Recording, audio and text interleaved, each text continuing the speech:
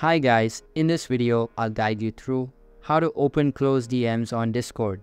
Alright, so let's begin with the video. If you guys would like to go ahead and chat with somebody on Discord, but their DMs are closed, we can actually go ahead and chat them either way. Firstly, by going over to your messages section and trying to look for that specific friend. You can actually do a quick search of their username and search for that friend. And through that, you can also message them.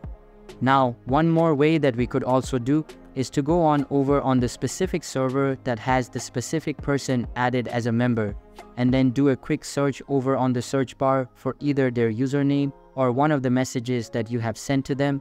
A search result will show up and you should just tap on that. So that's basically how you can open closed DMs on Discord. So that's all for this video. If you find it helpful, consider subscribing and giving this big thumbs up. And I'll catch you in the next one. Thanks.